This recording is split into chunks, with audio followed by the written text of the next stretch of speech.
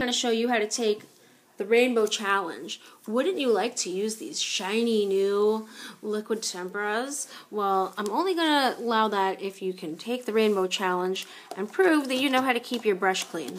Because if we get these dirty, that means we have to throw them away, and it's a giant waste, and it's no good for the next person. So, first you got to show me that you can keep your brush clean by using tempera cakes.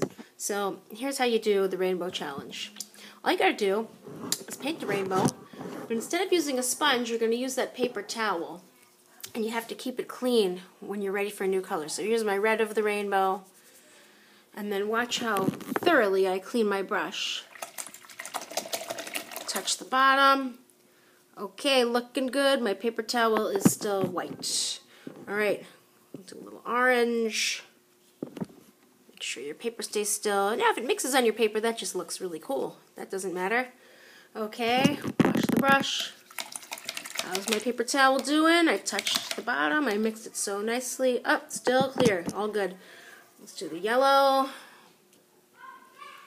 That's nice.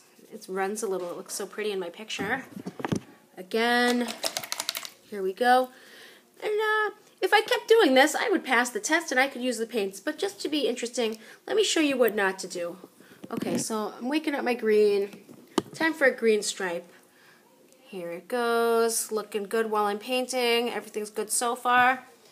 Here's what I don't want you to do. You washed your brush. You think you washed it. Really, you didn't.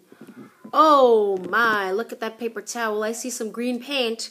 Now, if I were using liquid temperas and I went to dip this brush in a new color, I would ruin the paint. So that means that you did not pass the Rainbow Challenge, and you can try again another time, okay?